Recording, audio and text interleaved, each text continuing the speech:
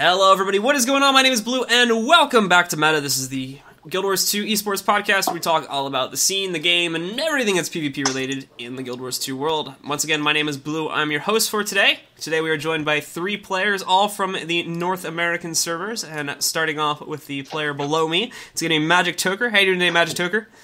I'm doing great, man. How are you doing, sir? Pretty good. Magic Toker is a thief from the North American WTS champion team, the Abjured, and he'll be joining us today. We have Phantaram. AKA Mr. 2v1. Yes, Mr. 2v1. You know, baby. We have Phantaram joining us once again this week, who is also from the North American WTS team, the Abjured. How you doing today, Phantaram? Good. How's it going, everybody? Pretty good. And then last but not least is going to be Zoose from the Dankening. How you doing today, Zoose? I'm a real dank, dude. Zoose is also an Elementalist player. Alright guys, so once again with the introductions out of the way, we can jump immediately into our first stuff here. We'll start off talking about recent tournament results that happened in the past week. Oh, and by the way, a couple notices just about the show in general before we dive into our topics here. First is I originally said that this show was going to be weekly. I think that that's a little bit hard to do with having good shows every week. So the show is actually going to be bi-weekly from now on. So it's like basically been bi-weekly, but now it's officially going to be a bi-weekly thing. Basically going for quality over quantity in terms of the shows. I'm trying to make sure that each show has a decent amount of discussion matter to talk about with all of our guests. So just wanted to put that out there. Also, the show may not be named Meta for much longer because I realized like 3 days ago that there is another podcast that's a StarCraft podcast that is hosted by Artosis that has the same exact name as this. I wasn't aware of that. No. But yeah, I'll be changing the name of the show. I don't know to what yet, but for now it's still Meta until I can figure out a name. The bi-weekly rotation. The bi-weekly rotation. Yeah, Yes. That's a good one actually. It's probably one of the better ones I've heard so far. Thank you. You're welcome. Alright guys, so diving into our first topic here, talking about recent tournament results. So we'll start off with North America. Last week in the ESL North American Gopher Cup, we saw the Abjured. You two guys managed to finally break the 2-week streak of your sister team, the Absurd. And you guys won last week's cup, so tell us a bit about last Sunday. What happened there? What was the difference last weekend that made you guys take first place over the Absurd? I stayed in team fights more instead of pushing far a lot. And then we had Toker, like, at least just threaten far. He didn't even have to go there and 1v1 a lot. He would just threaten. I mean, I still went far sometimes, but we decided to mix it up rather than just me going far all the time. Because there are times that it's really good to have me and Wakey in the team fight to heal each other and just bunker up. So we sort of, like, adopted halfway EU NA strat, and it works better for us against Nos's team specifically, at least. Toker, any input on that? What did I do, man? I already forgot what I did that week. Yeah, I think what Fanta said, man. I mean, our communication was on point that day. You know, I think just the last 2 weeks we weren't all the way in it, man. But this week we said, you know what? We're tired of losing. We gotta do something here. We came in strong and we left strong. Left flexing, brought the belt home with us. You know. Yep. It's in our corner now, so we're the champs. Yeah, I mean, the week before, it was 2-1, and the 2 games we lost was like within 25 points. So we knew we just had to improve just ever so little, and it would make a big difference. So that's what we did. All right, sounds very good. Which means this will put you guys. I think you guys are still second for the qualifying, but you're still easily in range of the monthly, so don't really have to worry about anything like that. Not qualifying for the monthly, just as if you guys are still looking good for that. But of course, moving over to the other side of the pond, which was our interest. It's more of an interesting story than it is an interesting result from the EU side of the Cup last week, where we actually saw the Civilized Gentlemen, the European WTS team.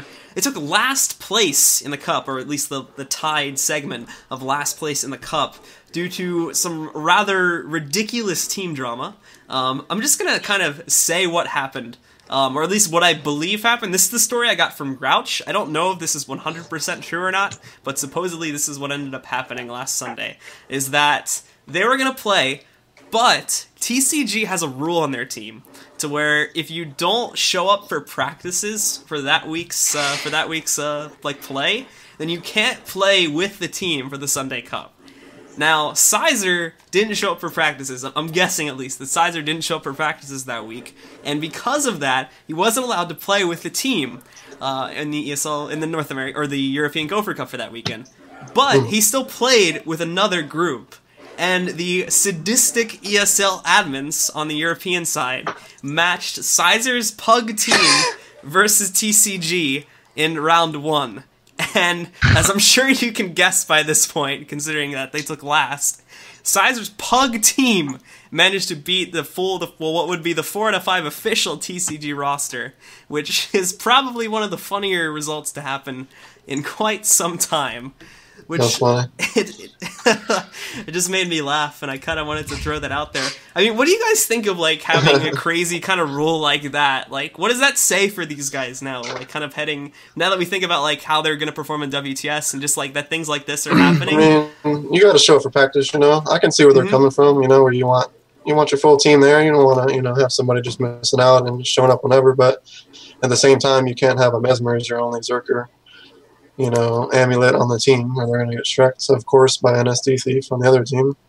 But, I mean, yeah, it's pretty funny that happened, but I don't know, man. I guess they were trying to prove a point, but it backfired on them, you know? Yeah.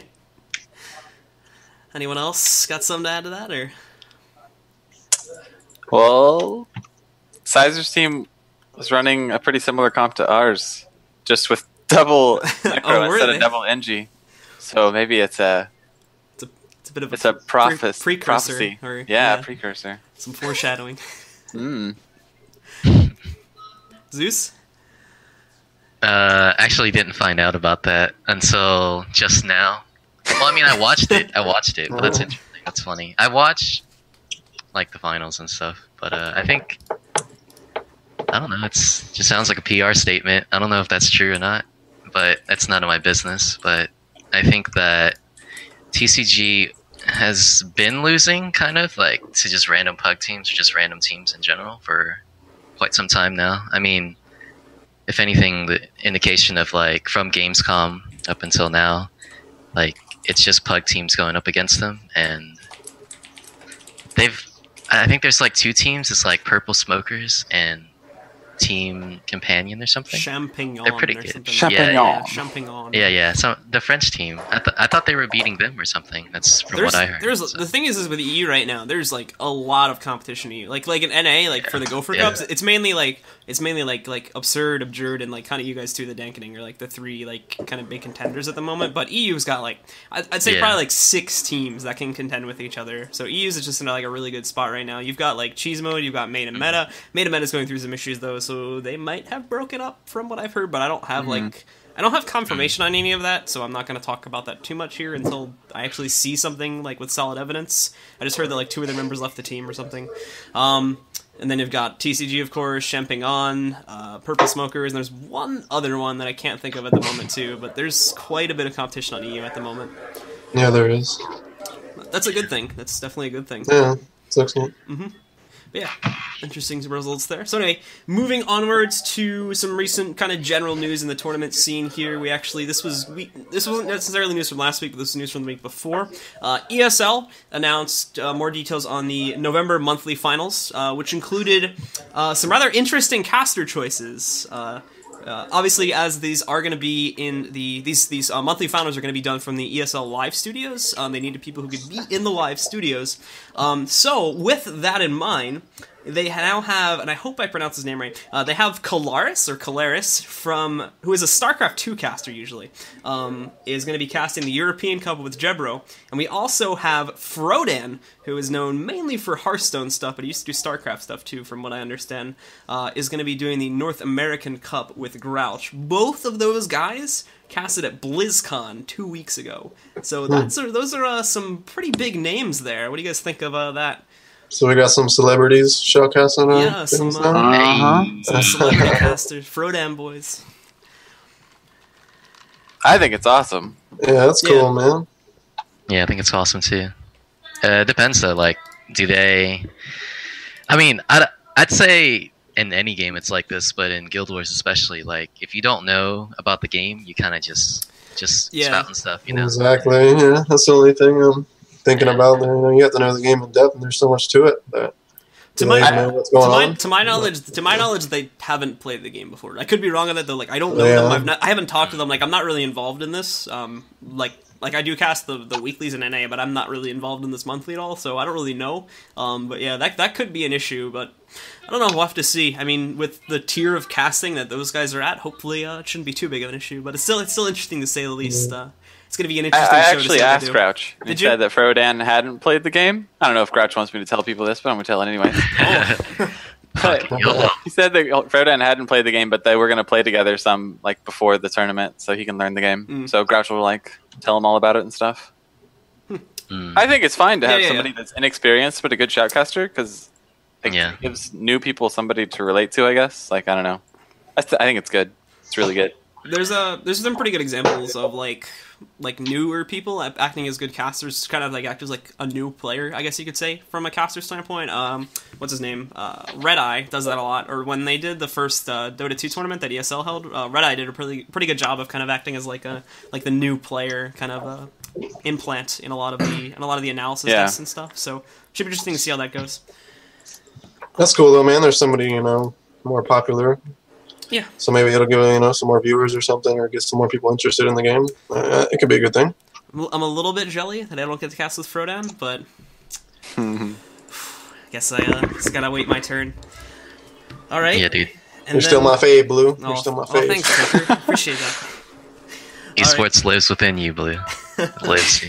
And of course, those finals, by the way, guys, those are going to be done on December 10th, I believe, is the correct date. There's no time for that just as of yet, but I think they'll be putting out more details in the coming weeks. But speaking of times for things, more details on the WTS Season 1 finals came out just today, actually, which includes the caster announcement, which is, hi, it's, yay, I'm casting it, and it's going to be me and Grouch, but the times, of course, those have been known for a few days. It's going to be really early in the morning. Like, it's kind of obvious that this was going to happen because it's live in Beijing, so the time differentials are going to be wacko, but it's going to be done at 1 a.m. Pacific time, 4 a.m. Eastern time, and 10 a.m. or just 10 Central European time is when that show should be. Any thoughts on, like, kind of how it being early in the morning? Like, obviously it's going to affect viewership and whatnot, but, just anything anybody wants to add to that news? Or are you ready to drink, Blue? That's what I'm asking you. What's the drinking age in China? Isn't it 18? Doesn't matter, dude. There's like 3 billion people. How are they going to catch you? Yeah. Well, I think it's unfortunate. Well, I guess for Europeans, it's like sometime in the morning, which it's not that horrible, but for NA, it's pretty bad. But I think, and it's unfortunate, but it had to happen because from what I know, it's actually going to air on Chinese TV, so they had to have it at that time. Oh, yeah. Ooh. Mm-hmm. All right. Yeah. So, I don't think viewership numbers will be affected, though. I mean, China probably has more people watching it. It'll be on the China Switch, right? Yeah. No, I don't know. Yeah, it's going to be... Yeah, they have DouYu TV or whatever. Yeah. They have a lot of Chinese media covering the event, from what I understand. So, look forward to that. 2 of my teammates, K-Pud doesn't play with us as much anymore because he's a casual. But K-Pud and SubCutie streamed on DouYu TV, and they each got like over 1,000 followers like instantly as soon as they started streaming. So, I mean, there's a lot more people watching it on China than there are in NA. I may not come back from China, boys. I may just be a celebrity. You never know. Dude, I know, exactly. Sizer apparently is like really popular there, like among Guild Wars 2 people. Like the other Chinese casters that like did a lot of the stuff before, Ishana and Chris Feke, they apparently like made Sizer like super famous. Like they have all these videos on like their I think it's called Yuku or whatever, and you can just like translate all these comments and like, oh my god, Sizer's so good, like in all these comments. Sizer's like huge apparently among Chinese people. Nice.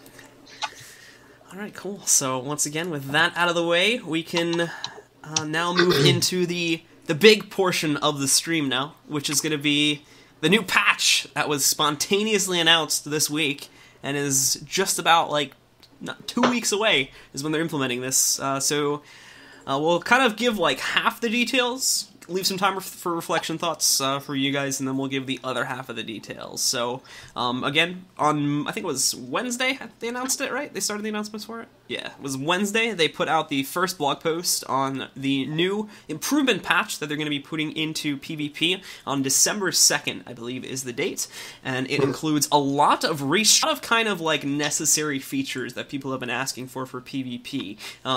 They've called it like an improvement patch. Do know it's interesting to see this not being called a feature patch like a lot of the other previous ones have, when arguably this one has more features than the last one did. So at least from the SPP side of things, that's an interesting little change that I noticed there too. But of course, giving more details on what's actually happening, we'll start off with details on how kind of the back end news for the matchmaking restructuring that they're going to be doing. So solo queue and hot join sort of won't exist anymore. PvP is going to be restructured into 3 separate areas. They're going to change it to practice, which is pretty much hot join. In fact, I think it is exactly hot join. Something called play, which is essentially an unranked queue, and then compete, which is going to be another ranked queue. They're also going to be completely changing the matchmaking algorithm to still allow for solo players to hopefully play with other solo players and team groups to play with other team groups, so on and so forth. Restructuring to the MMR will also include, like right now, I think they said it's based pretty heavily on. Like your win-loss ratio and your leaderboard position at the moment. But this restructure, according to the post that I think it was, what was it? Justin, I think, is the one that made this post, or this blog post. The restructuring will include things now such as individual class ratings. It's also going to factor in other things such as your rank as more of an experience indicator, party size, ladder position, as well as composition if you're actually playing with a group, or just in general who's in the pool for solo players. The actual MMR levels, or the MMR numbers, will not be visible. The ladder itself is going to be having some heavy changes applied to it, and the fact that it's no longer going to be based on whatever it's based on at the moment. We don't actually know.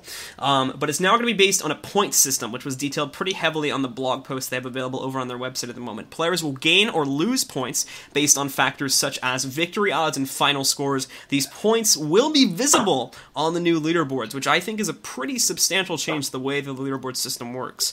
And on top of all of this, all of the technical details behind all these new systems are going to be available publicly. So I would assume this would mean all the formulas, all the algorithms they're using, all the minute details are going to be put on the wiki for anyone to see, which means they're completely changing their stance, because previously, when they were originally implementing rating, this was eons ago, like late 2012 was when this talk was first put out. They did not want any of this to be public because they didn't want people to game the system. But this has completely been turned around now, and with Justin's post, they are putting everything out to the public on the wiki. It's not there just as of yet, but I imagine once the patch hits, it'll be on there either before that or very shortly after that. And then the last piece of news, before we kind of open things up for feedback from you guys, is that there's going to be a test season to figure out a lot of this leaderboard functionality. So it's going to run for 1 month, starting, I think it's about 2 weeks after the patch hits on December 16th, running until January 13th. There's going to be a test leaderboard season. The top 250 people at the end of this season are going to get a mini llama pet, which is the thing that's been given out like everywhere now. The top 20 are going to get 1 piece of Glorious Heroes armor, and the top 5 people on each region's leaderboard are going to get 2 pieces of armor. Because this is kind of a big change to the system, they want to reward people who are also good in the current leaderboards as well, and because of that, the top 200 people in the current leaderboard are going to get a llama, and the top 20 on both solo queue and team are going to be getting 2 pieces of Glorious Heroes armor. So guys, what do we think about all this?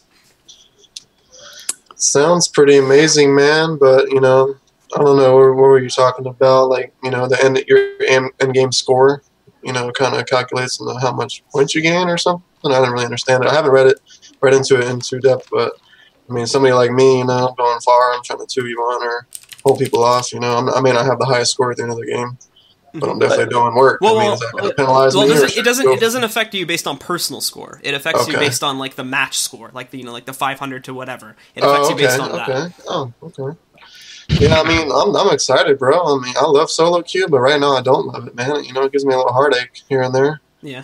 You know, I feel I should be top 20 and top 5, bro. I do good in solo queue, but I get 4v5s. I get people, you know.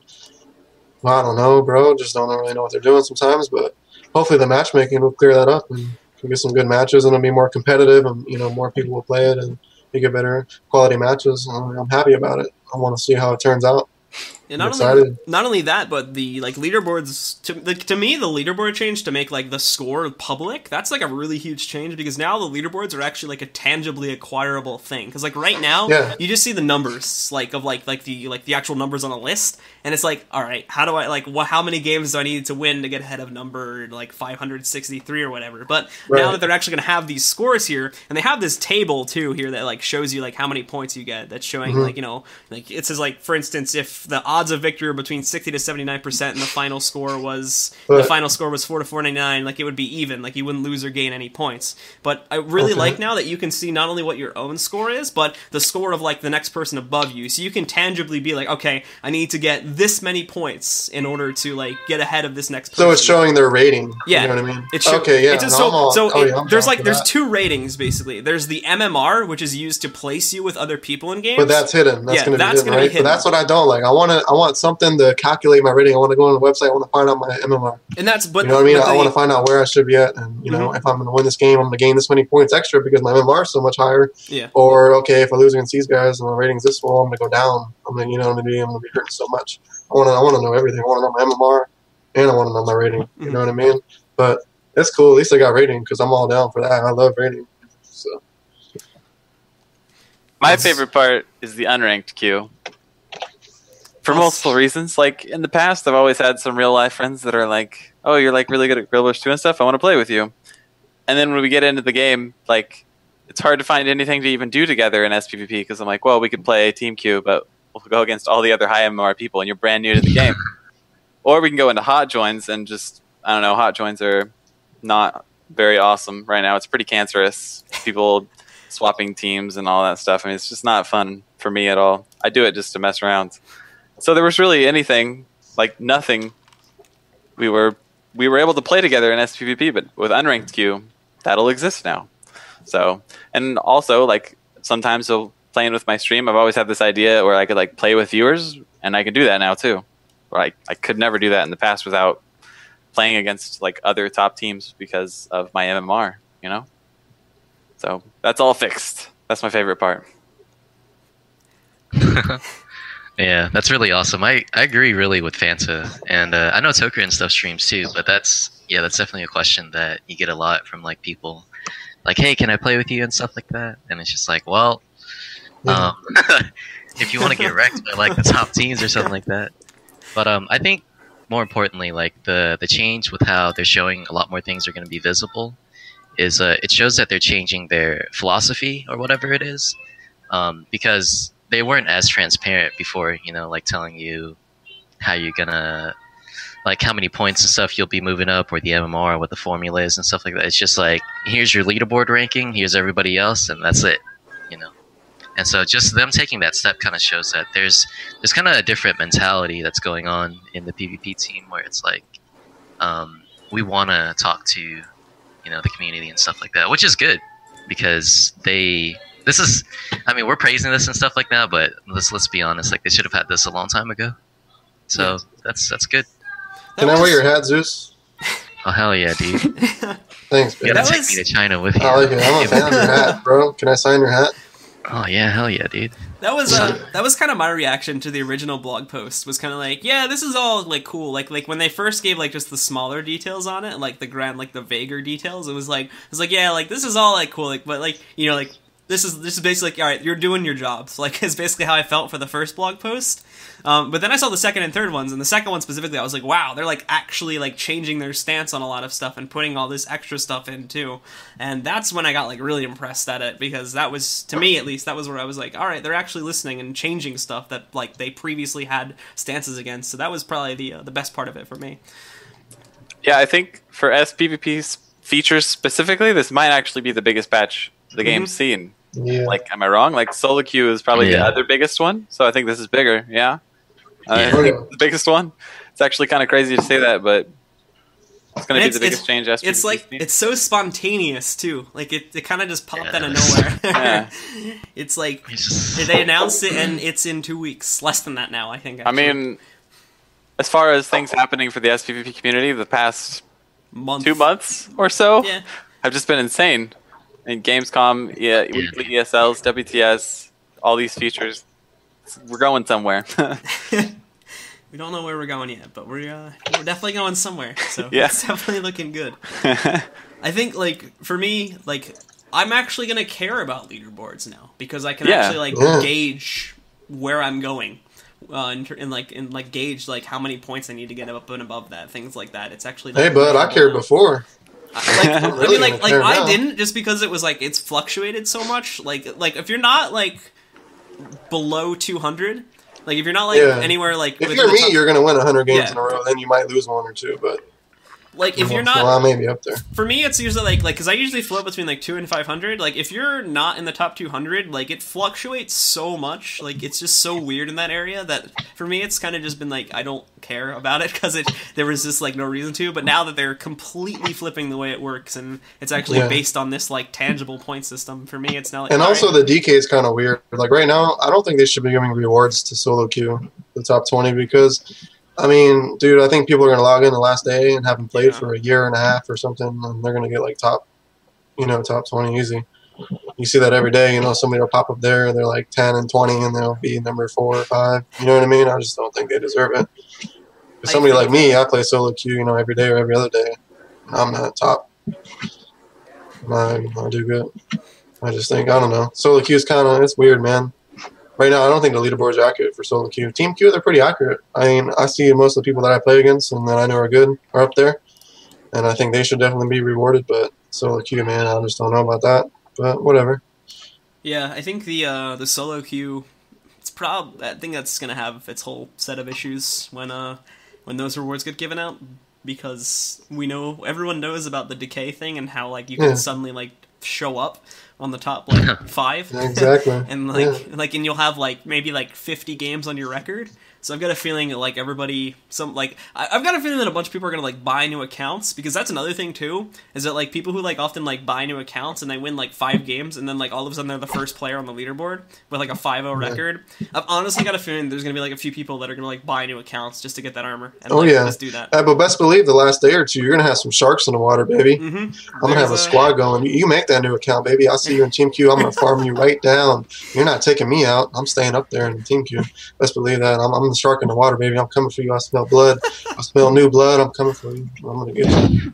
Go ahead and try that against me, baby, because I'm gonna get you. What are your guys' thoughts, Phantaram and Zoose, and the whole solo queue getting the glorious armor thing? You mean like it's all team queue though, right? So it's really hard for a solo player to get top 20, I would think. Well, no. People that are in solo queue are getting it. For just this one time. Yeah, that's cool. I think probably solo queue, like it's coming out December when? 2nd is on the patch. Okay, yeah. Then for 2 weeks or 3 weeks before that, I think solo queue is going to be pretty darn competitive. People are going to want that gear. I don't really want any more pieces of the gear. I want it. But I'm still going to just the fact that other people are going to be wanting to do solo queue makes me want to do solo queue, If they want to win it, I want to win it. Yeah. Dude, shoutouts to Toker, always wanting to fight people. Any day, bring it to me, baby. I'll bring it to you. Yeah, like for me personally, solo queue is more like a practice kind of stage or whatever. Like I don't really like winning and losing. Yeah, losing is annoying because sometimes you feel like you can play really well, and then your teammates are just retarded, so you can't win. But I second that. Yeah, dude. And also, I mean, to go with the glorious armor thing, I don't think it's that exclusive anymore. They're just handing it out. Like it's in the reward tracks. Originally, they gave it out to the All Stars at Gamescom, and then they gave it out for TOL, and then they gave it out for reward tracks, and then now they're giving out for leaderboards. The reward track one is different. Yeah, the reward track one is the reward track one is slightly different. Yeah, that's like the lower tier one that doesn't have all the glowy stuff. Very slightly different. It's like you get like gems. You get like little gems on your armor if you have the glorious one. Or if you have the I don't know. I wore it. It's okay. It's not that great. Like they should have more exclusive things. Like I like the whole titles thing. Like titles are pretty cool. I'd rather have like a title than armor because armor fluctuates. Titles you can. I mean, I'll take it if you don't want it. If you want. Yeah, dude, I'd prefer it something to be like extremely visual that if you're just walking around in Heart of the Mist, people know, all right? Like in World of Warcraft, you had the gladiator mounts, and you go everywhere with those things. Exactly. Or the rank 1 titles, dude. You got the rank 1 titles, and people's like, oh, I got a solution. That stuff was prestigious. That would be awesome. I always You're said the man, I keep saying they should make it a cape because like there's no capes in the game. But then you also that would be amazing. They would also collectively yeah. they would also collectively piss off the entire PvE population because they've been asking for that like since the beginning of time. Like, dude, fuck PvE. This game's end game is PvP, dude. I want to look like Batman. All right, so that wasn't the only stuff in the patch, though, guys. There's a lot more kind of on the front end side of things. A lot of stuff that you guys are actually going to be seeing visibly in the game. It's also being put into Evan just today made a blog post with a lot of that stuff. So the PvP UI is saying it's going to be overhauled. There wasn't much detail on that, however, besides a few screenshots. So we'll kind of see how that one goes when the patch launches. I imagine though it's going to be not too different. It's just it's pretty easy to figure it out for yourself based on what they've described already. But moving over to the bigger things, of course, before you actually go into a game in the new queue system, it's going to do a ready check. This is similar to things that are already done in games like League, that are done in games like Dota 2, that are done in games Counter-Strike, Smite, pretty much any game that has a queue system also has a system similar to this. So they're going to be implementing that. It's going to include everything from the taskbar notification. So for anybody that's on Windows 7 or higher, it's going to do that little ping thing, little orange ping when the match goes off, and it's also supposedly going to have a sound notification outside of it too. So if you're alt-tabbed on Reddit, Twitter, whatever you use, you're going to be able to see that. Now, it does say that because of this change, you're no longer going to be able to queue from wherever you want. You need to queue from the heart of the mist, and you need to stay in the heart of the mist too. Like, you can't go into a hot joint or something while you're... As you should. You should be prepared for battle. You shouldn't be going on fighting dragons. Collecting vegetables and fruit. You need to be ready to fight. If I get you on my team, you need to be ready to go. I need you coordinating with me. I need you communicating. Hey, let's do this. I know I need to go. We need to do this. I don't need you off in Wonderland and PvE land. I need you. If you're in PvP, you're here to fight. You're here to go. Hey, serious business. Round it up. Form up. We're getting ready to play. And not only are they going to be making this change too, but because of the fact that they're going to be forcing a lot of people to stay kaput in the heart of the mist, they are going to be adding a bank, trading post, Laurel vendor, and I think it said possibly a couple other things are going to be put into the heart of the mist there as well. Awesome. So it is now going to be essentially a hub, which is, I think we might be seeing a few more PvEers there now that they basically have a free hub city, which has all those services in it, right? I think that was one of the reasons they originally didn't want to go for it, was because of the fact that LA now serves its purposes and you usually have to pay money to get back to LA. So I think that was one of the reasons why they were hesitating against it, but now they're basically forcing people to stay in the heart of the mist. This change was kind of required to go with it. So there will be a bank, trading post, and Laurel vendor now in Heart of the Mist as well. Not only this, but they are changing the way that Dishonor currently is going to work. It's not going to work, I say dynamic, that's not 100% true, but compared to the way it's currently in there, where it's like, you drop out of 3 games in a 74-hour period, you are banned for 3 days. That's like the only way it works right now. There's no variance on that at all. They are going to make it a lot more dynamic than that. And basically it's going to be like, you'll start off with very low amounts of it, like 5-10 minutes I'm going to assume it is, and then from that point it'll get longer and longer, and then it has a cooldown period where it'll slowly get less and less again. Similar to a lot of other games that have things like that too. It's just like the low priority queue in Dota, things like that. You also have similar things like that are like that in Counter-Strike. But beyond that, just trying to read my notes here. Factors, actually, for which Dishonor is being applied has changed as well. Usually it's just you're not present at the end of the game, then it gives you a stack of Dishonor. Now it's being changed. It's pretty damn strict, if I do say so myself. It's really unforgiving at the moment, possibly a little bit too strict, in my own opinion, where basically if you leave the game at any point, if you decline a queue, or obviously if you're not there at all in the game for some reason, then you are going to get hit with a stack of Dishonor. Moving on, of course, there is also going to be something else too, in addition to the Ready Up system, which, by the way, I don't know if I touched on this too well, but with the Ready Up system too, it's also going to hopefully eliminate a majority of pre-game 4v5s, like when you load in and you're missing a teammate from the beginning of the game. That will no longer happen because everybody actually needs to check up before it goes to this next step. That's what I'm excited about. Yeah, everyone's ready to go right before the game. I mean, that's what they're missing right now. Queue. If you're high in MMR, your queue may take 5, 6, up to 10 plus minutes. You know what I mean? Yeah.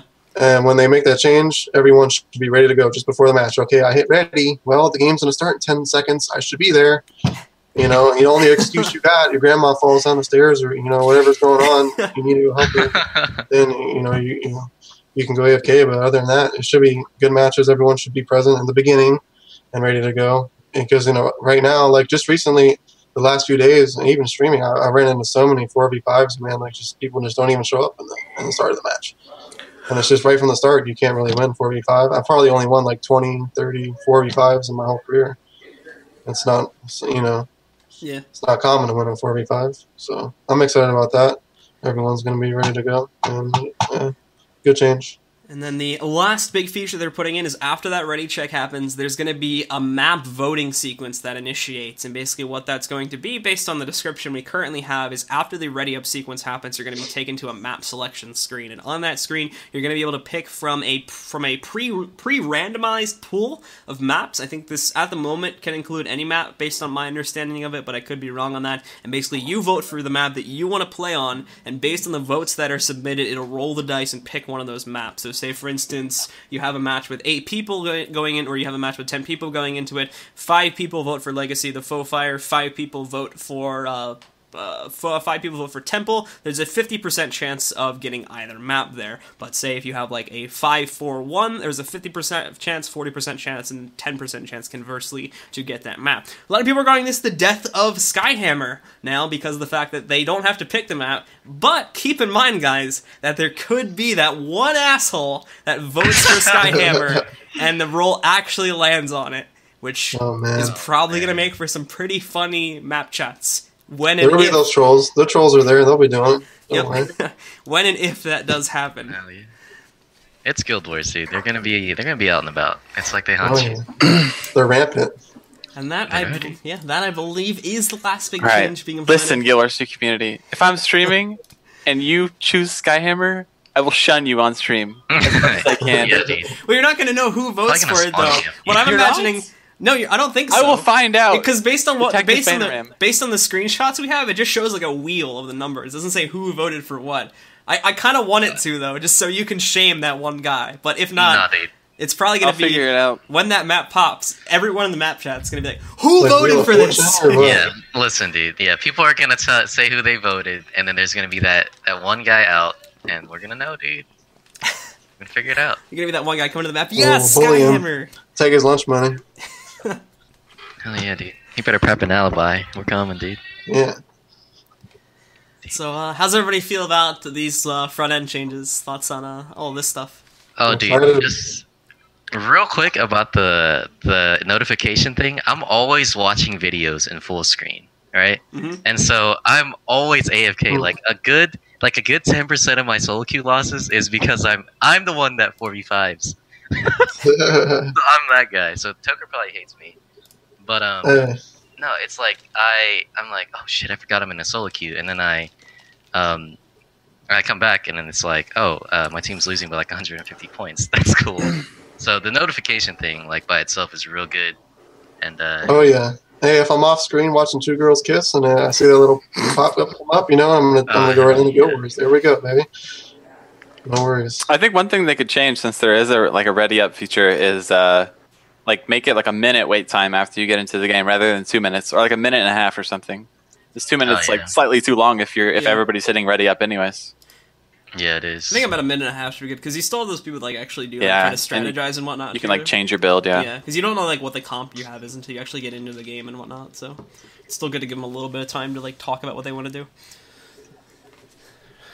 Any other thoughts on it? What do you guys think of the Dishonored thing? Because I think that's a little bit too harsh with the Dishonored stuff. Like declining a queue gives you Dishonored.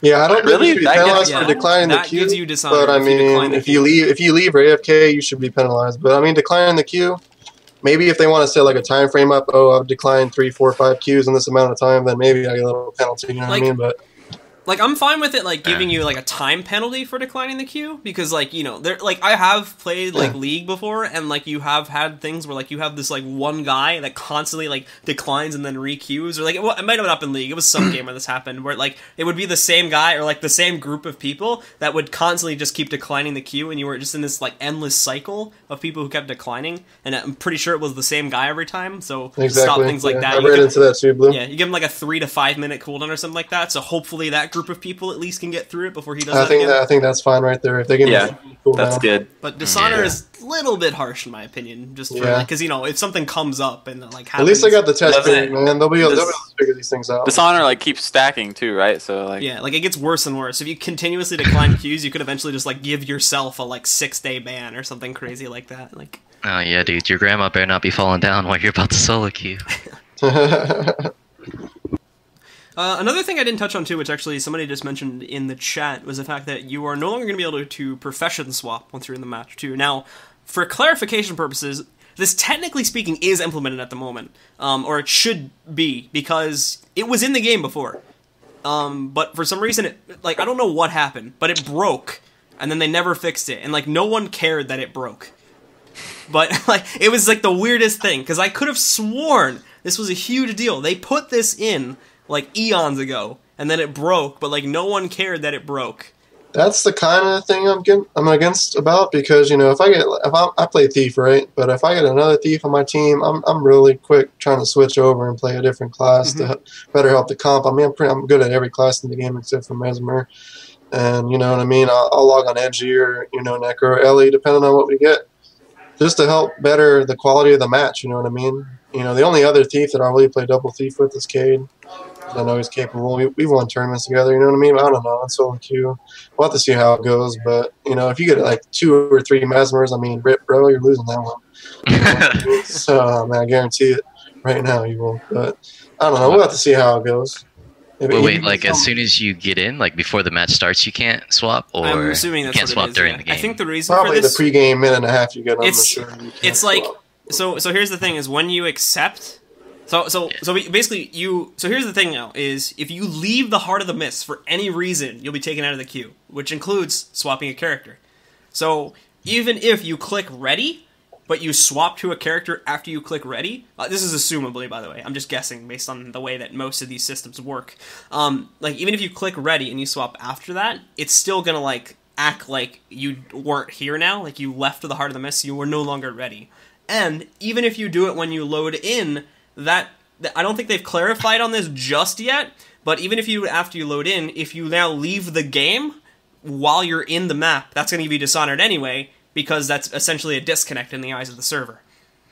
So you get dishonored for that too. So that's the reason. I'm hoping once you get higher up in the MMR, man, you don't run into that problem. Yeah. You got people who are all respectable, all good players, and you can have quality matches every game. You know what I mean? Just like League of Legends, you get in a challenge and Diamond, whatever, you know what I mean? Up there, you're not going to run into all these, trolls and this and that. That's what I'm hoping. When you get the top tier, you don't got to worry about that. Everyone's ready to go.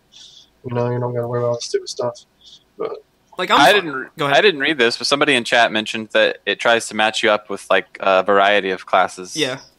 Is that true? It takes the comps into consideration now when doing the matchmaking. So I like it. Because you actually have an individual class rating now too. You have a class MMR. Probably not going to take into account like amulets or anything, right? It's just going to do classes. We'll find out. I guess we don't really know, but like all that's going to be on the wiki, so it'll. That's true.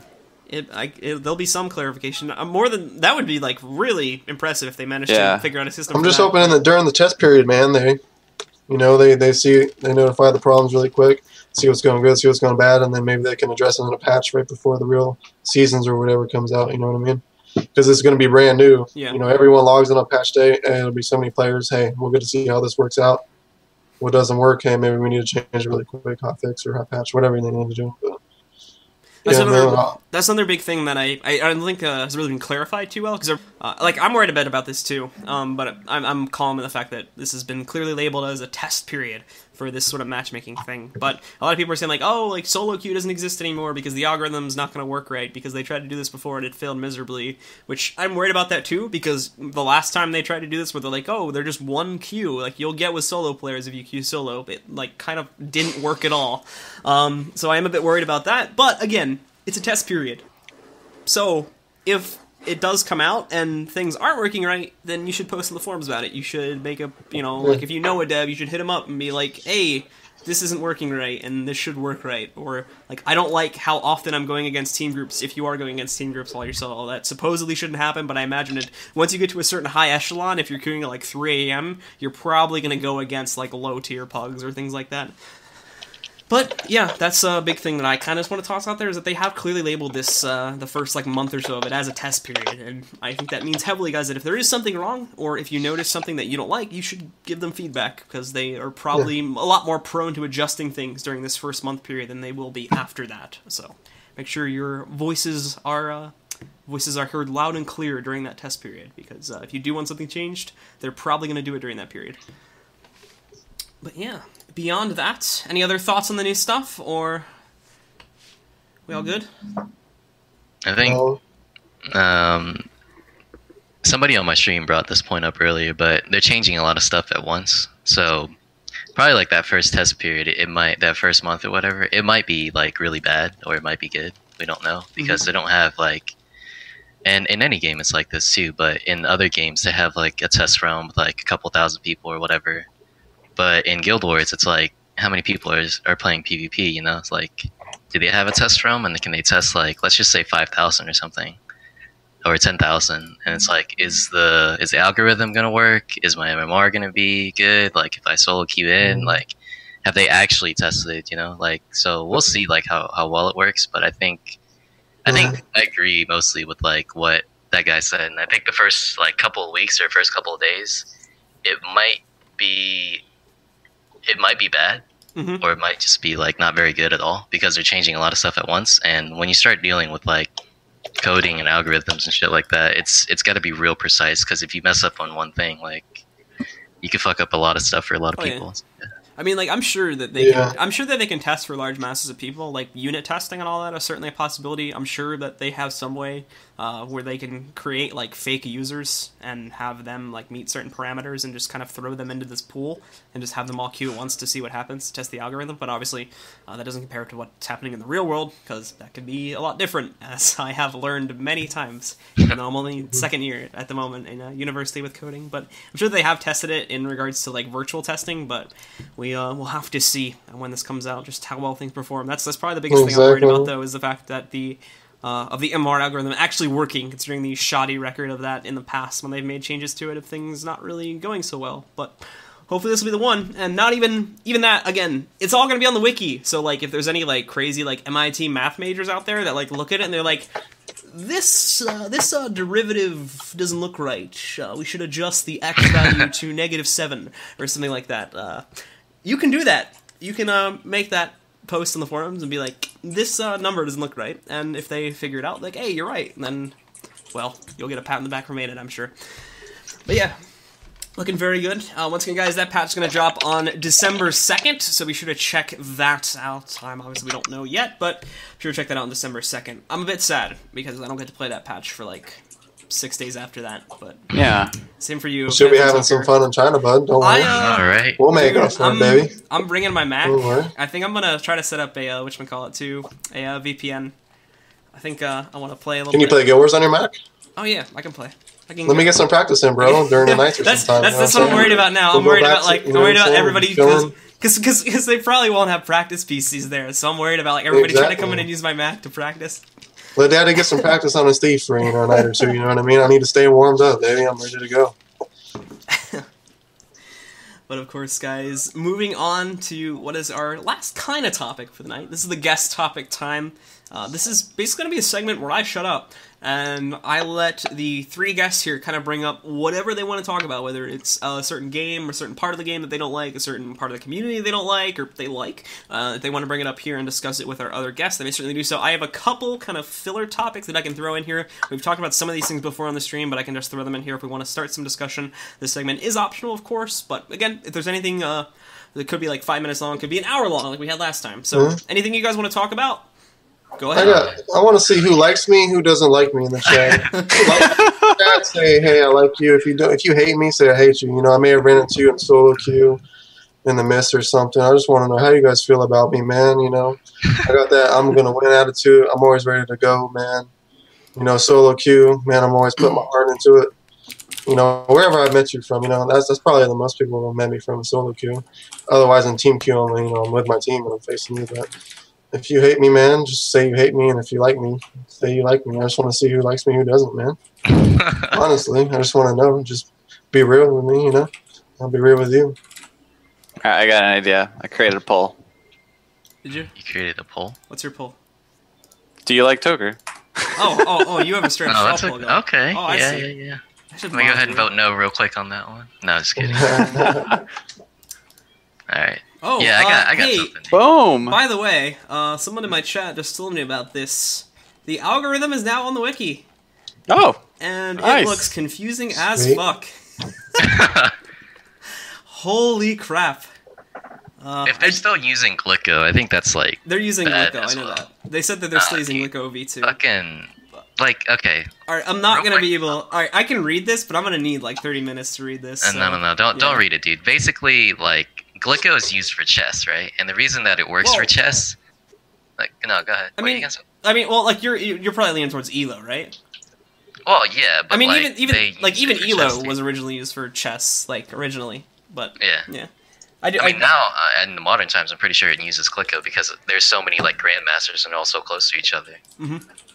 But no, it only works that way. Like, obviously, what Toker was saying earlier, like the top 20 of like, let's say, Team Key or something, it doesn't fluctuate that much. Yeah, it's good because it uses the Glicko system. But like what you're saying, the 200 and like below is complete shit because it's like the algorithm is bad for them because it doesn't work, dude.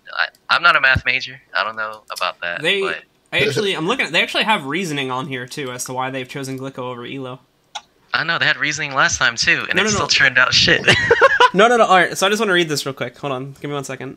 So Glicko was chosen over its main alternative, ELO. Like ELO, Glicko tracks MMR for each player and updates them by rating them over to... Yeah, that's obvious.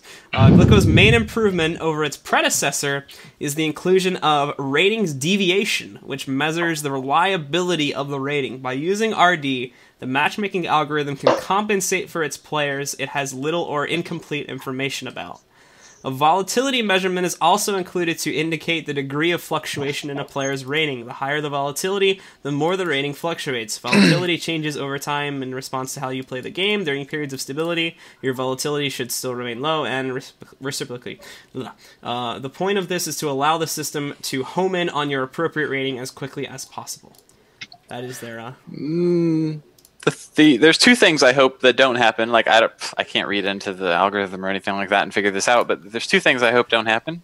I hope that people don't go 10-0 and then get like top 5 or top 1. That just shouldn't happen. Yeah. That's really crappy. And then also people shouldn't be able to AFK for like 2 months and then play a game and then go back to top 1.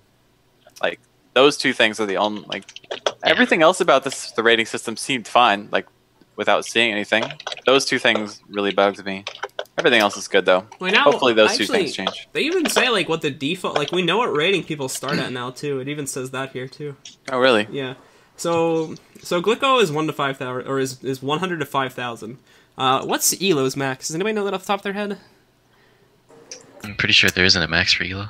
Isn't there? I thought there is. I'm not sure, but I could be wrong. like, They could have just set that parameter. Yeah, but like average like max is like 2,800s around there. I think is usually like the highest I see people. it's relative to how high everybody else gets. Because in chess, there's like people at 3,000 something, some shit like that, or like close to 3,000. Yeah. But according to this, the max rating you can have is 5,000. I highly doubt you'll get anything close to that. I'm gonna There's peg. not enough people playing, dude. I'm gonna peg the max at like maybe like 3,200 around there, and it starts you off at 1,500. Which if what I know about Elo, and I think World of Warcraft uses Elo too, and World of Warcraft you could actually see the rating. 1,500 is a really high starting point. Now that I'm thinking about it. Like 1,500. That's where WoW used to start a long time ago. Yeah, it puts you like that's where WildStar had you start there. Now that I remember correctly, WildStar. I sold MMR in WoW, bro. What? I sold MMR in WoW. You sold I got MMR? Yeah, Wasn't that against TOS? I would 2v1 people to get their rating up. Yeah. They were like PvE scrubs, you know what I mean? I'll just like 5,000 gold and I get them their 1,800 weapon real quick. Just carry them in twos. I played a mage. To get their I was dirty, gear? bro. Like, don't think I'm just good at Guild Wars. I'm good at That seems While like I was in the military, I sold MMR. But anyway, I got a topic we can talk about. I went on like this whole goddamn tangent about it when I was streaming like for about a couple weeks or something. But basically, people always ask me like, "Oh, what do you think the state of the game is like? Do you think Dagger Ellie's OP and shit like that?" And basically, like, I've been thinking about it, and what it just boils down to is there's just two things that they need to change. And the first thing is that Celestial Amulet has way too many stats. And the two classes that can use it efficiently are Engis and Ellie, right? And that's what's strong in the meta right now. Yeah, because like, if you total up all the stats for Celestial Amulet, it's like about 3,000. And then every other amulet is 2,400. So you get 600 more stats. It's like close to 700 more stats. And then those two classes happen to be able to slap on a Battle Sigil and then like a Doom Sigil. And then you're just holding 25 might stacks like the longer the fight goes on, right? And so, like, I personally think two things need to change. I think Celestial Amulet, the game was good when Celestial Amulet didn't exist. We don't fucking need Celestial Amulet. I don't know why it's there. It's just making it so that you're pigeonholing two classes to be forced on your team when you don't have to have it be that way. Anyways, and then the second thing is the game was pretty decent when sigil stacking wasn't allowed between weapon swapping and then on crit too, because the two things that are killing it is like, it's not going to be OP right now, but fire and air sigil stacking is really strong for burst classes, and once it starts shifting away from things that are less tanky, fire and air, like when you look at your combat log, you're just going to get fucked by passive damage, dude. And I promise you that shit's not going to be fun as soon as you're done looking at it, because it's going to be like 16k lightning strike, 10k fire proc or something like that. But I think the combination of Battle and Doom is way too strong, and like on swap weapon sigils need to be nerfed, and then Celestial needs to be like nerfed like really hard. Like I hope they nerf that shit into the ground, because it's not a fun game to play with Celestial Amulet, to be honest. That's my opinion. What do you guys think? I think that affects you the most. So what are your thoughts on that? Yeah, I crit for 4,500 damage on my Selly engineer.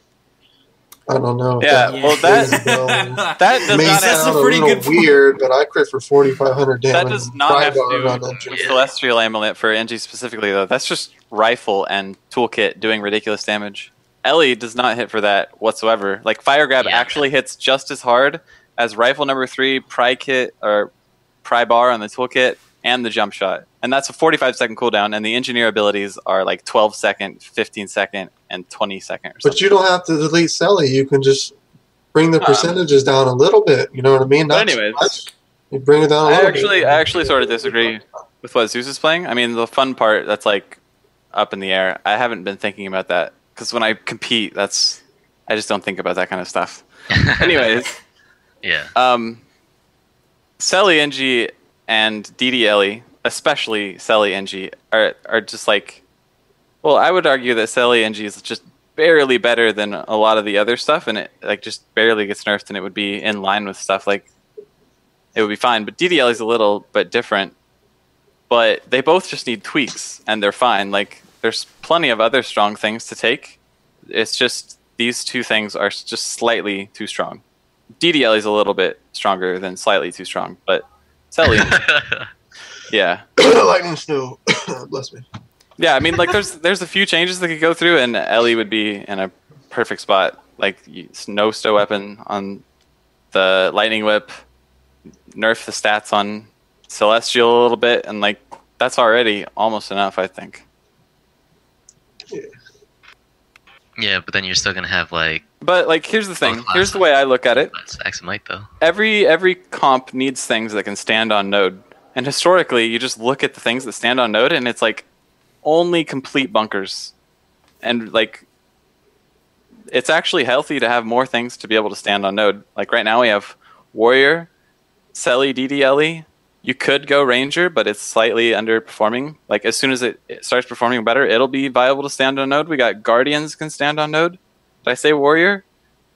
No. So I don't know. That's like that's 4 or 5 things, and there's multiple builds on each of those classes to stand on node. But in the long ways in the past, everyone just had Guardian. That was it. That was the only thing that stood on node. Or sometimes like a Ranger once the Beastmaster meta rolled around. But it's actually pretty healthy right now that we have so many different things that can stand on node. We just need DDLE, the one thing that's obviously stronger than the rest, to be nerfed a little bit. And then you'll have a bunch of different choices you can choose for standing on node. Because if you look at NA teams, we all have 2, or Zeus, your team has 3 people that stand on node. But what we need is more choices. Because right now, it's like so obvious that you should just take DDLE every single time you want a classic and stand on node. So you need like choices, basically. Yeah, let's give thieves 2-handed great swords and make the moves real sick. Fucking fire. Make a high skill cap, but let me like just knock someone up in the air. So like basically a TLDR of what I'm saying is like it's really healthy now that we have multiple classes that could stand on node. It's just obvious that you should take a DDLE, but in the past there was literally only 1 or 2 specs that you could ever take that would stand on node, and I don't think that was healthy. So it's good that we have so many options now, and I think Celestial Amulet is part of that. So I don't want it to get deleted. I just want it slightly nerfed. I like the idea of things being able to stand on node, but the issue is the things that stand on node are able to 1v1 everything else. You know what I'm saying? And that's the problem with just DDLE being too strong. Well, then how come DDLE wasn't used before Celestial was introduced then? Like, it wasn't really that because popular. it couldn't stand on node. Like it exactly. Like it just doesn't. It didn't have a good amulet for it at all. Okay, so then you said so then if you have it so that it's able to this is my opinion of Dagger Alley, okay? Because when I play Scepter, it's like, what's my biggest counter? I'm like, oh man, I can kill everything in the game except for like DDLEs, right? Because it's like, wow, why does like something that pertains to my class like counter me entirely, right? Because it hasn't answered everything, right? Because if you I know you play Ellie, it's like you have weakness, you have blinds, you have burn, you have condi, you have direct damage, you have fucking everything, right? And then you have sustain. Yeah. And that's kind of like the gist of Celestial Amulet on an Ellie is you just have everything. The problem is it's just too strong right now. I mean, it's NG too. Like, I think they should nerf it. But then, like, if you take that away, you're still gonna have 25 might stacks on top of a Doom Sigil. My opinion, personally, is I think like, yeah, the combination, because if you actually do the math out on 25 stacks of might, it's like 1,400 stats. That's like another amulet almost. It's like half. Yeah. And so if you nerf Celestial, and then they're still able to might stack and stuff like that, then you still run into the issue of like, okay, well, the class still has like 1,400 other stats. You know what I mean? So like if you bring it in line with everything else, let's just say like the stats come up to, because I was telling this to somebody else. I was like, if they take every stat and they nerf it by like 80 or 100, then it's like close. Like it's like real close to the other amulets. And then you still have 25 stacks of might, right? You'll still be able to fight everything. Like in my opinion, if you, I think a more healthy change would be like take 35 stats off of everything on Celestial, and then make the condi damage on might 25, and then nerf Stow Weapon Lightning Whip. And I think actually DDLE will be in a pretty good spot right there, because there's still things that can beat DDLE in 1v1s. There's so few good players in this game to like be able to do that it just doesn't happen very often. and oh, man, I don't want to talk about it anymore, because we won't say who, but we know who. Because I think it's a player skill issue. A lot of it is. I'm going to just say it. There's a lot of people that should be able to beat DDLEs, but they just aren't because they're not good enough. There's not enough good people in the scene. Damn. Fan of putting people on blast, dude. I mean, like, if you think about it statistically, because I'm the same way as you. Like, I play the game, and I don't think about this stuff. But like, obviously, when you're competing, you're not like, oh shit, this thing is so overpowered. Like, why the hell does it exist in the game? But like, after you like stop playing and stuff, you're just like, wow, okay, let me think about what's fucking strong and what's weak, you know, and why is it that way? And yeah, like, I don't know. I personally think that it's more dynamic, that the game has stuff like you have 2 sigils now, and you have things that you can switch on and off. But I just think like the Celestial Amulet has way too many fucking free stats, and there's no way that you can tell me that like Dagger Ellie is like, it's got such a low skill ceiling too, or not skill like to come in, is not like so much stronger than everything else. Like if you go on some random 1v1 server or something like that, and I would put money on like a Dagger Ellie running Celestial Amulet versus any other build, he'll probably win. Like unless it's something Turret NG. like, Turret Engine. Minion Master Necro. Sure. Or Minion Master Necro. Some Yeah, other AFK, like, low ceiling, right? But what's the issue with, like, those builds? Those two builds aren't fucking viable in Team Q. Like, No. Turret NG and Minion Master Necro aren't viable. Yeah, the issue is you take the next best thing, which is Dagger Ellie. It's, like, the best 1v1 thing. And then it's also the most viable thing in Team Q. Like, it does everything really well. Like, I don't want it to make it so that Ellies are complete shit, like, without the Dagger weapons. Well, if they remove Celestial, they would be. Like, there'd be nothing. So They'd be gone. So, like, let's assume that for whatever reason, like, Selly had to be removed. Like, what would need to be changed on the Ellie to keep them in play? Ooh. A lot. Like, I don't They know, would just have to add more stats to some amulet. I don't know. If you removed Celestial Amulet, like, what was happening with the...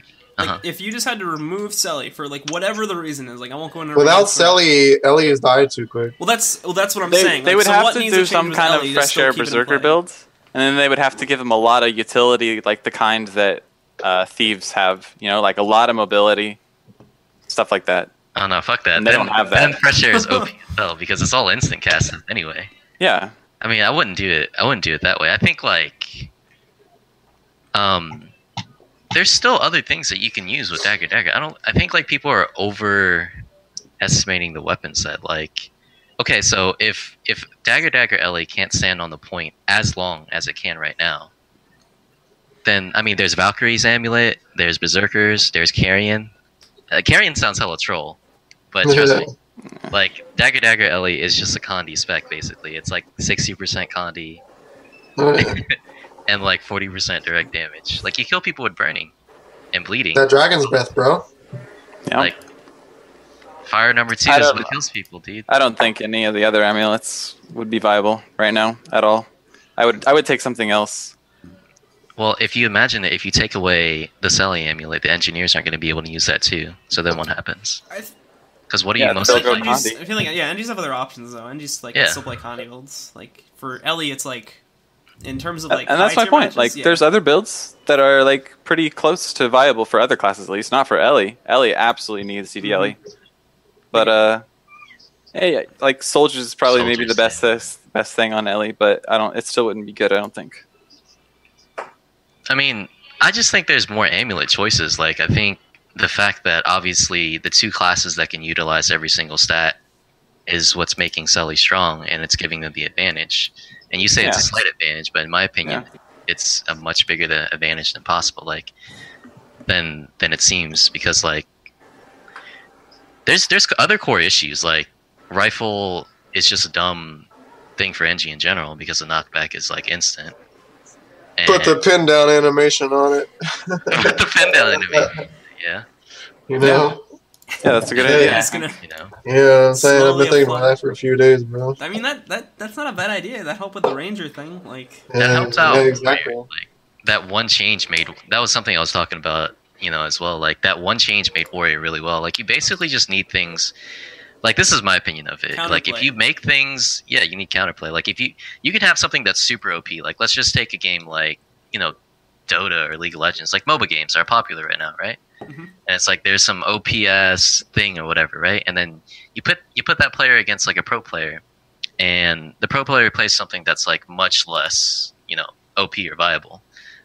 Well, like, I mean, I'd still put money on, like, the pro player because, like, even if the other thing is completely broken in, like, certain aspects, there's ways to counter it. Like, for example, if you play, like, let's just say some MOBA game, right? Like, you scale up and you get stronger as the game goes on, yeah? And let's just say you fight something and it's, like, innately weak at certain points in the game, but then it gets stronger or some shit like that, and then once that thing hits late game, like, you're not stopping it, basically, right? Yeah. And so, let's just say, like, there's some way to stop it, basically. Like let's just say Warrior pin down, right? Like, I can stop Warrior pin down if I can see it coming at me, but, like, how it was before, when I first came back to the game, I was like, oh, great, his longbow's out. Let me just random dodge before pin down travels extremely fast to me. Yeah, but that pin down adds some counterplay to it. Yeah, but then That they pin down added animation. an animation, though, you know? The So, like, animation adds some counterplay to it. You can dodge. there's, You know? my opinion is, like, a lot of the stuff in the game, too, is, like, especially projectiles, like, let's just say Necro, for example. Like, they move their hand, and it's, like, half a second cast time. What's the average reaction time of somebody that sees something and then reacts to it? It's, like, not Not that. definitely not like that fast, you know, Yeah. right? Like, yeah, sure. Like sometimes you can react to it, but still, like, go fight a necro. Like you're still random dodging stuff in staff because you don't want to get by chill pains. Oh yeah. Oh You yeah. don't want to get hit by the fear mark. Like that's Yeah. just dumb. Preach it, baby. They should have animations, man. Like just provide things that have counterplay, and that's just what I'm getting to. Like Celestial Amulet doesn't provide counterplay because the other person just has too many fucking stats. Like they have too many free stats for you. Like you can put Celestial Amulet on a warrior build, and it could probably beat a lot of stuff. You could put Celestial Amulet on any build right now, on any class almost, in my opinion. As long as you use like 90% of those stats, or 80% of those stats, you'll be fine. And you'll be viable still. Zeus, are you single, baby? Yeah, dude. What's your number, girl? Dude, come over anytime. Hey. But yeah, that's just my opinion of it, but, you know. So moving on to something else here. Someone. No. I was like, does anyone else have anything to add before I like kind of throw the next topic? Because there was something I wanted to bring up No. that someone just mentioned in the chat too. Anything else, Toker? Anything on Selly or? What are we talking I about think we here? covered that I think we subject. covered. All right. Plenty. So this is one mainly Yeah, for yeah. you, Toker, but to get the feedback from everybody else here too. What do you want, baby? Ask me. What are the thoughts give on you, what are the thoughts on Steel? What's everybody's Steel? Yeah. I mean, if you want to nerf steel, give me some room in another area. Up my damage here or there. I don't care if you take away steel. I don't care. I played so many builds, baby. I played King of the Mist. What was it? King of the Mist. I played double melee set, dagger, pistol, sword, dagger. I played my own build. I didn't play meta. I didn't play what we go 30 into trickery. I didn't do all that. I played my own build, baby. I came up from the bottom and I moved my way to the top. And you know what? I earned respect. I made my own build. I won multiple tournaments. I didn't need the Cades build. No. I didn't need all that Sizer build. No. I didn't need that. I played my own thing and I did work, baby. And you know what? All that doesn't matter. There's no set team comp. There's no set. You need to run this and that. It's all about who you play with, how your communication is, how your CC chains are. You know, there's so many things to this game that you can bring in. It's not World of Warcraft. Oh, I got to be a frost mage so I can have all the CC and damage. No, there's a lot of things you can do. You're not just stuck on a certain build here. There's a lot of things, man. And I hope that things open up soon. Right now, there's a few good builds. So Amulet, I believe, is a little bit too over the top, but it's not completely over the top. It just needs a little bit of nerf here. There's a lot of builds that I find fun in this game. There's a lot of utilities that I find fun. Shadow Trap. I used Shadow Trap for so long, man. I was one of my few people who ran it, and I did work, man. Back when I started playing, man, and it's just I came up, and I just find I think back, and I just find that when I played like that, so fun, man. I did my own thing. I didn't have to worry about I'm running this spec. If I don't, I'm gonna be falling behind these other thieves who are running this and that, and they can whoop me. You know what I mean? I don't know. I just find things like that fun, where you can collaborate with people, you can improvise, make your own builds, and be successful. And that's how I was when I first started playing. I did my own thing, man. All right. That's it. Santa and Zeus, what do you guys feel about Steel and its current implementation? Do you think anything should change with it, or? Steel is just like one thing. I think the whole thief class is extremely hard to balance, and they've done well with what they've been given. But I think just the whole way the thief class is designed has made it really hard to balance since the beginning. So they just have to work with what they've been given, basically. Yeah, I think the thief class, like, because there's a lot of stuff that they do that's instant. Like, the reason that most thieves die is because, like, they don't. I personally think that it's because they don't think shit through, like, when they do it. Because technically, like, let's just take Sword for example. You have unlimited amounts of ports back through line of sight, and there's so many like points and things in the game that you can line of sight through that other classes just can't get through line of sight. I mean, there's like exceptions where it's like grenades and stuff like that, but you can line of sight through things like grenades won't reach you, and like like every targeted spell in the game won't reach you. But I think yeah, Steel is not the main issue. Like, it's the fact that a thief can go through certain, like, basically laws of the game and just break them, which is like line of sight. Steel is like one thing where if you press that Let me button, stop you, sir. it gives Let me you stop you there, because there's other classes that can go through line of sight. Judge's Intervention is one example. You got number 2 on the Guardian Sword, go right through line of sight. You know, it's not the only one.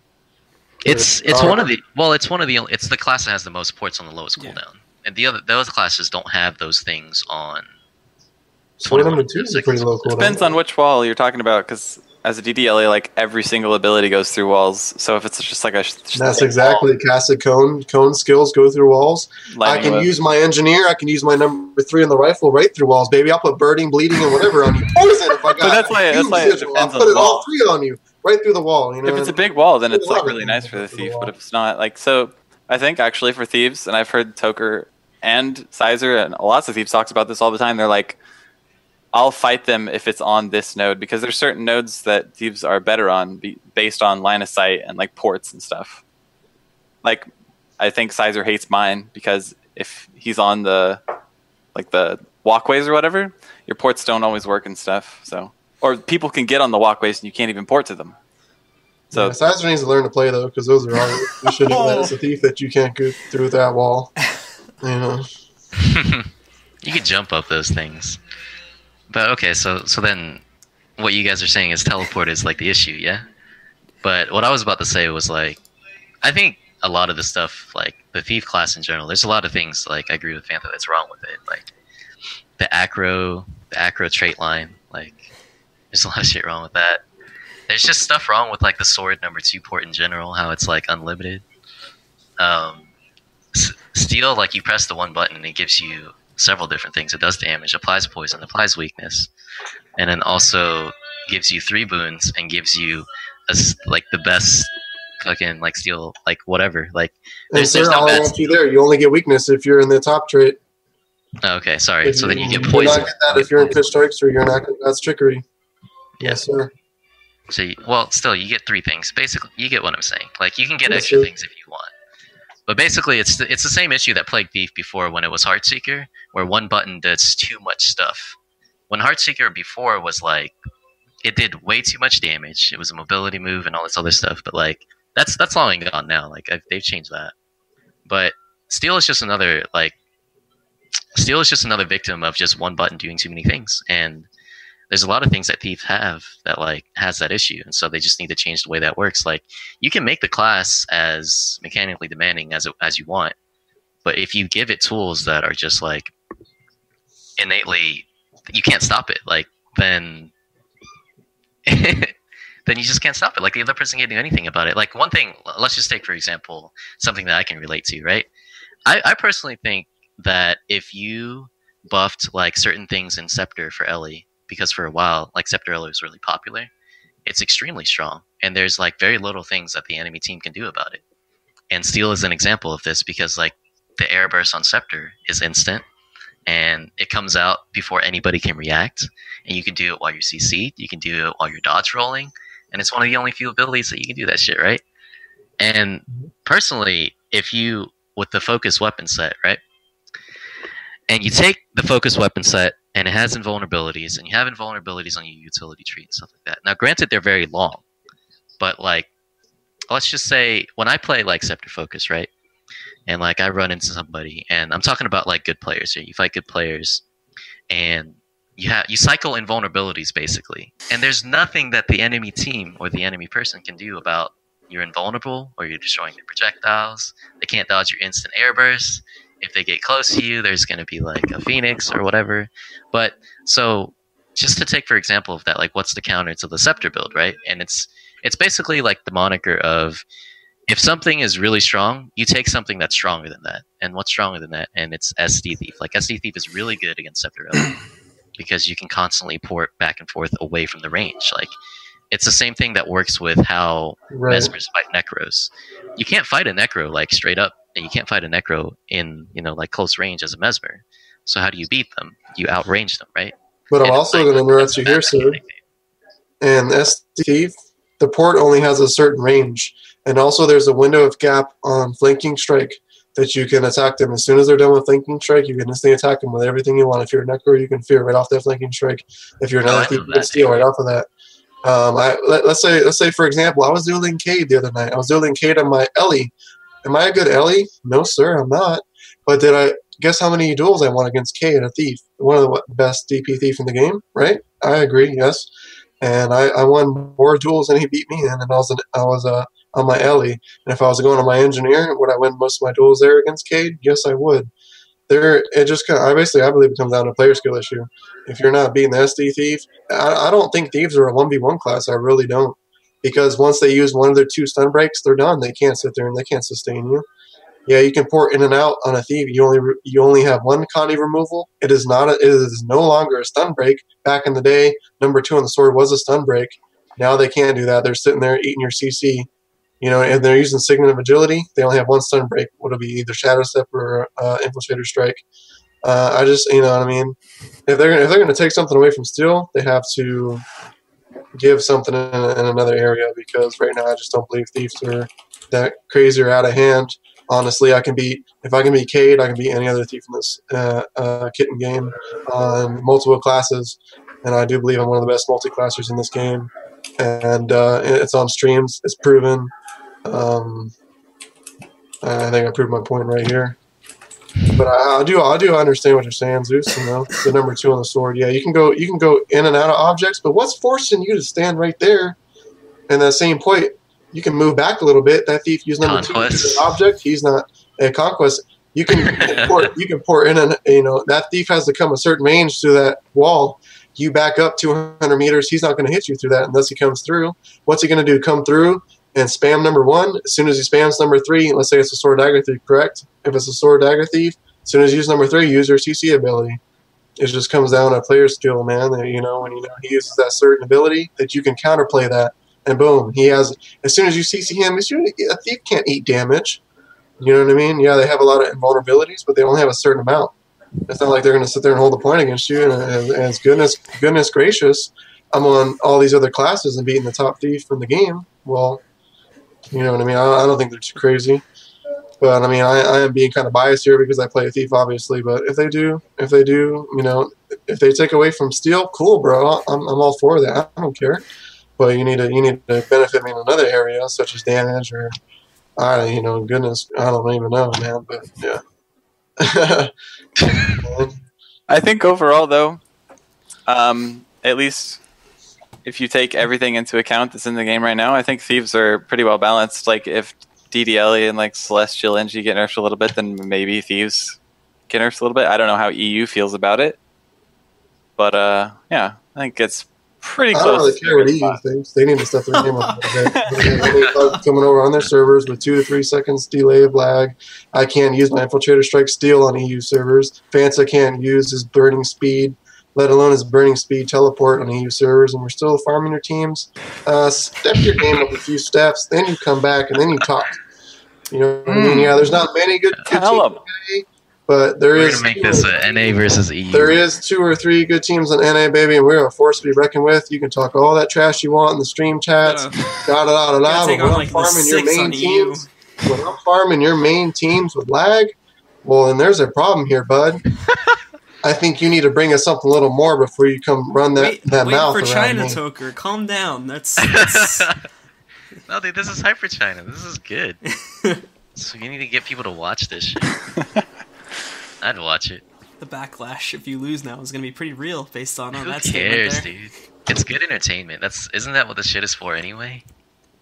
Pretty much. That and I have nothing better to do on Friday nights, so. Dude, I watch things for entertainment. Like, Toker's entertaining. Yeah, dude. Has anybody watched the fighting game scene? It's one of my favorite scenes to follow because there's so much art. Like, there's so much. Yeah, dude. There's so much drama. The so much casters are the drama. best because they're so raw. Like, they're not filtered and shit. That's the complete opposite of the kind of person I am, but it's really fun to watch. So. Fancy. I love that. I love that. Was like little less than a year ago now. I think there was like that one collusion in New York. There was like a New York competition, and they like colluded, and that kind of stuff happens all the time. The guy. Well, but like the guy who was running it just like walks in and is like, "Get out!" Like right in the middle of them playing the finals. It's just like, "Get out now! I don't even care. No evidence. I'm just kicking you out." Like stuff like that's so amazing. All right. Anything else you guys want to bring up? Or I think we all good? think we just talked about a lot of stuff. We didn't like come Yeah. to conclusions Well, about shit. We I just mean, brought it up. that's like what this whole section is. It's just talk. People like to listen. Yeah. Good to get some opinions out there. To put some thoughts in people's heads. I know a couple devs like listening too. So This was fun though, man. This was good discussion, man. I think should talk Zeus about some and positive Fiona, stuff, you know, all there What's in some the chat, positive man. stuff? I'm reading you guys in the chat. You know what I mean? But I'm gonna be respectful as I can without, you know. I gotta say what I want to say because I'm a man and I will say what I want to say. Other than that, you know, I'm doing what I do, baby. You know me. It's nothing changed. Yeah, dude. I don't necessarily have much else to say about like what I think in the game. I mean, I just play it. It's just things that I was bringing up that I thought was a good idea. But I think we should talk about some positive things that are going on in the game. That like, because we've just been on a rant about like all of the negative stuff. It's hard to focus on like the good things that are going on. I think the good stuff that's going on in the game is like a lot of classes are viable, quote unquote, like right now. Mm-hmm. And, you know, part of that is because of like the new items that they're introducing into the game. Like definitely Celestial is one of them. But I already stated my point on that. I just think it's a little bit too much. And then like the sigils and the way that they work and stuff like that. But you know, I think that's a little bit much as well too. That's part of why like certain classes are stronger and shit. But I think the way that ArenaNet's moving, like the events and shit like that, is good. Like they're actually pushing things for PvP. We're not getting left in the dust. Shoutouts for not having a balance patch for like half a year. The first 2 holy shit. Or fixing block bugs. oh my god, the block bug. Dude, this game in the PvP was so fucking bad at the beginning. That was like a thing you needed to know how to do. Was you needed to know how to block bug, like, because that was a bug for like 3 months or more. Like you were not a good guardian if you couldn't like trigger the block bug. Like, Yeah. I remember when I used to play on teams, the guardian I had couldn't figure it out at first, and we just gave him shit for like 5 days until he figured it out. But yeah, a lot of This is fun, man, bro. You need to invite me every week to this. I'll show up right on this motherfucker. I like to have some variety. I've thought about just doing a ridiculous show where I just bring like 10 people on and we all just talk about balance, but I don't think that'd be too crazy. Like, I mean, I think we've had some good discussions, man. I mean, we're speaking for a lot of people, dude. You know. I feel like we could do like an episode like once every few months, or like an episode like once after a major balance patch, where I just bring like I do like an NA show and I do like an EU show. I just bring like 10 to 15 people on the show. Oh dang! And then just like, all right, guys, what happened? Like, and then just talk about it. But do it like a week or two after the patch, when like people have had time to like actually like see what's happened in the meta. You know, I got your back, baby. Whenever you want me on here, I'll be here. Yeah. All right. So I think that's starting to bring stuff to a close. Any other positive stuff we want to talk about, or has Zeus wanted to bring that stuff up? I don't know. I think the game's going in the right direction. It's cool. I enjoy playing it. Basically, it's shit. Actually, one thing. This new leaderboard stuff. All this stuff is really good for good matches, which I'm all cool and down for. But for other people, they need like incentive. So like, yeah, the leaderboard can matter and the numbers can matter, but do you get anything out of it? Because like, right now you're about to get like 2 glorious armors or whatever, and that seems small. That seems like a very small thing. But like in the last 2 weeks or whatever, people are gonna go hella hard trying to get the top 20 in each one. Titles. And so I think if they make this new leaderboard and it's all good and dandy and stuff, but they're missing the other component, which is like, yeah, you fix the leaderboard, now you need to give people a reason to play the leaderboard. Because if there's not a difference between the rank 1 guy and the rank 1000 guy, between what they get in the game, like, or what they get, you know, for being that, then it doesn't really matter still, you know? Like, I'm all down for good matches, so, me personally. So I don't really care. Same here, bro. All right. But other people will, like the casual community and like the semi-competitive community will. I want to give a shout out to like how healthy the EU scene is at the moment. Like, it's crazy. Like, 7 teams. When has there ever been that many teams that can compete with each other? Like, never? That's that's impressive. Like, maybe Could be an issue of not having one team with dominant players. You never know. I don't know, man. There's quite a few shots. We have an only NA stream, man. There we go. We'll have to keep some variety in here. We're doing all EU stream next week. We'll have to see. Hey, I'll send the shots, baby, and I'm ready to back it up. I keep trying to get Helseth on here, but he keeps saying he's busy. So Helseth's about a quarter of the man I am, so he can sit in the background and play with his hamster. He can sit there and play Clue with his boyfriend. You know what I mean? It's nothing to me, man. Helseth's a quarter of the man I am, so he already knows that. Shots. All right, guys. Well, I got one question I just want to toss out there because I'm interested to see if this would be a thing people would maybe want to do. How inclined would you guys be to do a buy-in tournament? I would do it. That sounds fun. What are we Zoose doing? and Toker? Like a buy-in tournament where you have to pay like you a fee pay to enter. get in, and then you get the prize pool. Yeah. I'll do it, man. I'm anything for it, man. Is there any- I enjoy tournaments. Tournaments are fun for me, man. They get my motivation going. They get my blood pumping. I'm ready to go. Yeah. I enjoy them. I'm ready. I'm all for that, man. I don't care. Whatever. Baby, let's do it. As long as I got some strong teammates and I know I'm confident, I'm ready to go anytime. I also want to phrase a question to the chat, too. And again, this is completely just me thinking about things at the moment. I'm not planning anything yet, but I'm thinking about maybe planning something. So, people in the chat, if there was a crowd-funded tournament, would you contribute to it? And if so, how much? Oh, we need a straw poll again. Interested. Well, I mean, that's more of an I want to see what people are If saying. you guys are in the crowd, I'll run around shirtless, baby. I'll sign autographs. you got all me, baby. I'll jump in the crowd. We'll do a little wave. I'll jump. You guys can carry me through the crowd. You know what I mean? I'll go all here for that shit, man. I'm down. Like, I don't know. Like, I want there to be more. You can touch the biceps. You know what I mean? There's all kinds of good things. No. Like, I want no. The reason behind this is I want there to be more than just like because right now we have WTS maybe VSL. That's cool. Like that's great because that's a consistent scene. That's what we needed for a while. But on top of that, I'd also like to have like some other events too that also now have a decent cash prize and other people can play and things like like Dota 2 is like D2L and things like that. Like just like side tournaments that smaller organizations run. Like I still run Misspedia. Mispedia's like we're working on Misspedia 2.0 right now. Not only that, but like we're not really doing anything else event-wise because we're not doing like TOL or TOG right now.